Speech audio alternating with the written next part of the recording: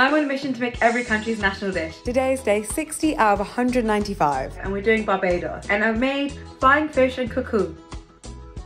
This recipe is extra special because it's from Roshana and her grandma from Barbados.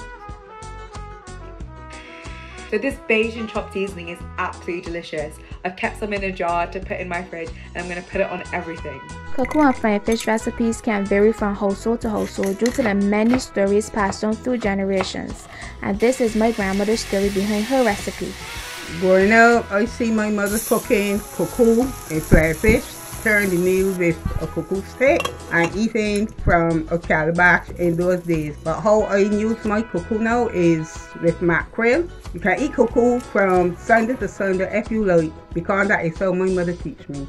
The Cou Cou soaks up that buttery sauce of the flying fish and oh my god, it's delicious.